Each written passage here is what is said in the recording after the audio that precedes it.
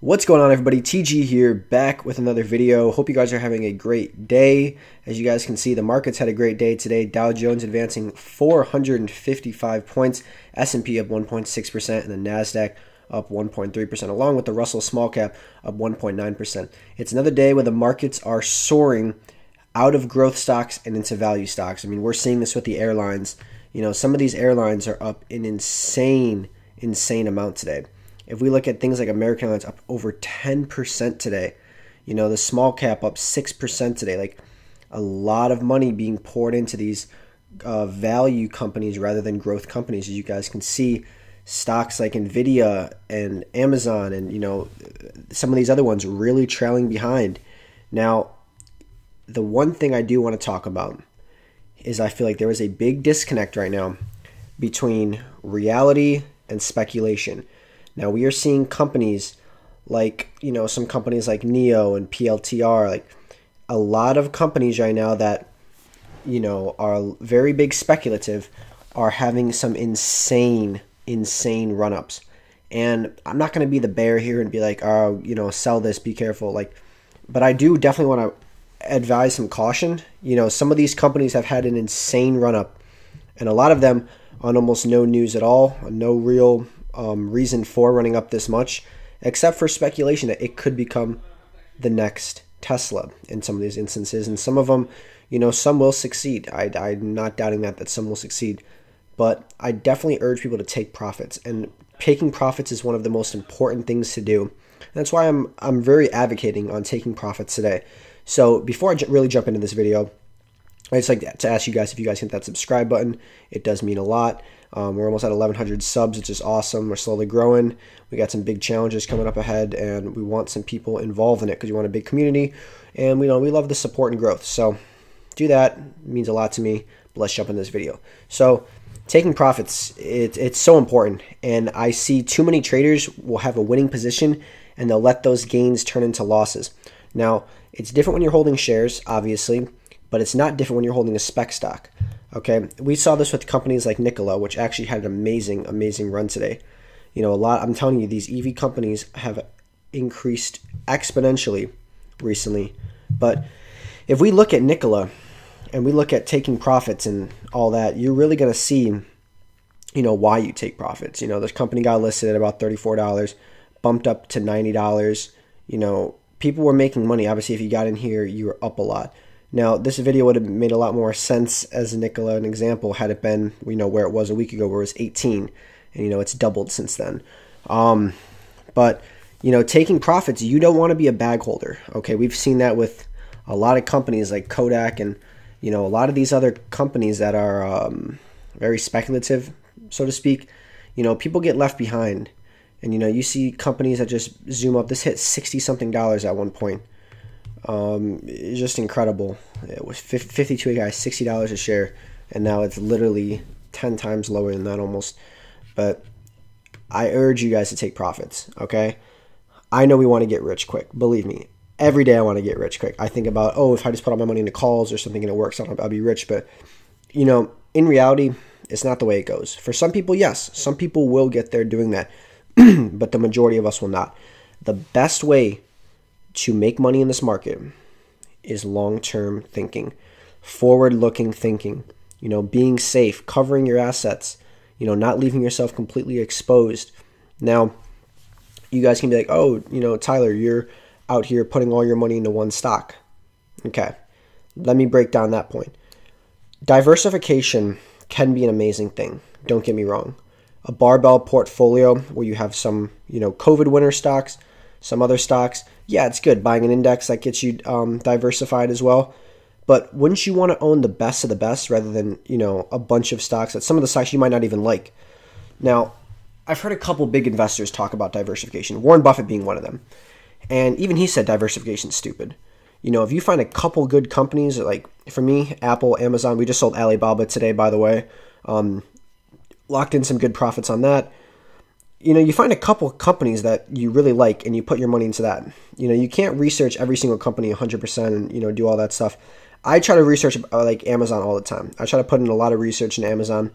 And from everything that I've read, from all the due diligence that I have done on Amazon, everything points towards Amazon being a complete powerhouse and continuing to grow and grow over the next couple years.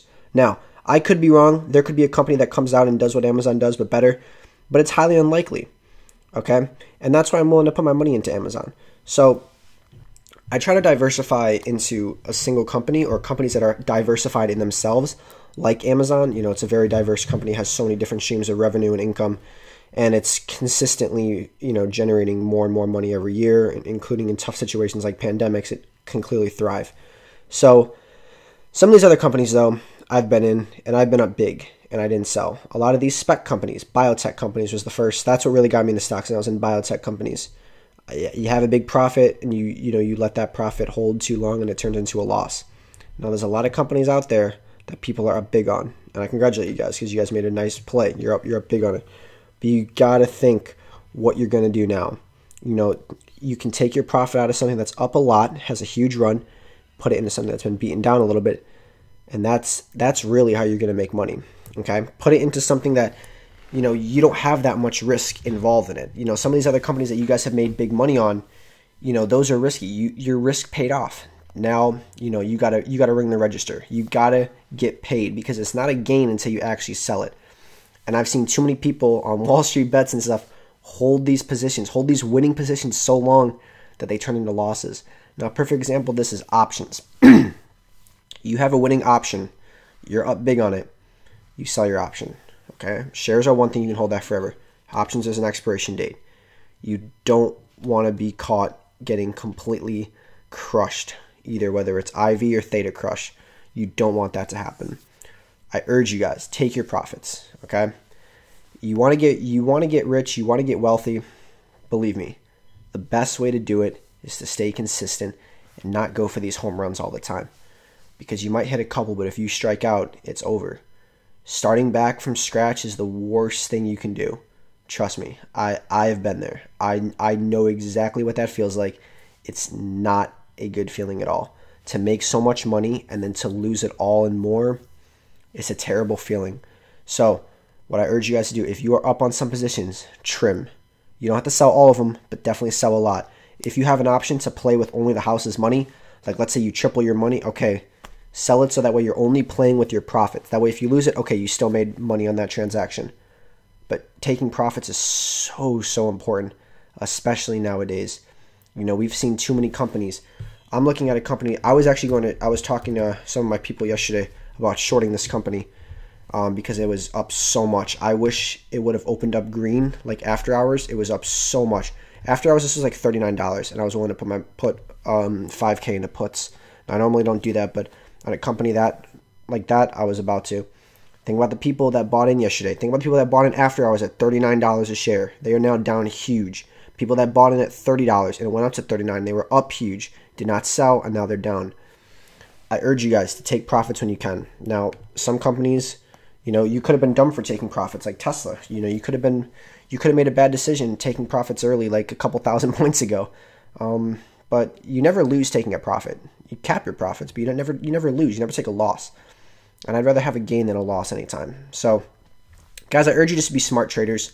Now, obviously, I've been not doing so well these past couple weeks. You know, nothing's really been, you know, making barely anything. But you know what? The whole point of this is to try and do things the smart way. Now, you know, it's not a great graph, but it's a slow uptrend graph with a couple peaks and valleys here on a big crash. But, you know, overall, it's a pretty consistent up graph, and that's despite Amazon not doing anything at all. You know, we try to make money where we can passively with our credit spreads and our cash secured puts. And then we have our Amazon shares ride. Now, obviously, I'm going to reduce a lot of my Amazon shares when it does finally have its big run up, but it hasn't had its run up yet. It's been lagging behind, and everything points towards it that it should be going higher. And sometimes you just got to be patient. So, guys, that's the whole point of this video, just profit taking. You know, take your profits. You know, you earn that money, make it realized, you know. So, I know I don't want to sound like, you know, your parents to tell you to do all that stuff, but I actually do look out for you guys, and I have a lot of guys in my Discord, which is in the link in the description below if you guys want to join. It's totally free. Great group of traders in there. But, you know, taking profits is important. I've seen too many of you guys have a really good position and lose it all. And as someone who's done that before and has felt that pain and sickness in your stomach from losing it all, it's not a good feeling. I was able to build my account back, doing smart, playing it safe like this. These past couple of months has been doing super safe, and it's obviously working out. So we're going to keep this going and, see how it works. But anyways, guys, hope you guys are doing good. Hope you guys are enjoying this huge bull run we've been having. But take caution, cover yourself, make sure you're not too overexposed, and, take profits when you can. So, guys, hope this is helping. Hope this is helpful. I know it's not the normal video about do this, do that, or, different strategies like that or stocks, but, it's definitely important, especially nowadays when we have companies that are up insane amounts and that can drop so fast. So if you guys are up, take some profits, ring the register a little bit and enjoy your day. Enjoy your gains that you made. But anyways, guys, let me know what you think about this, and I'll talk to you guys next video. Take it easy, guys. Bye.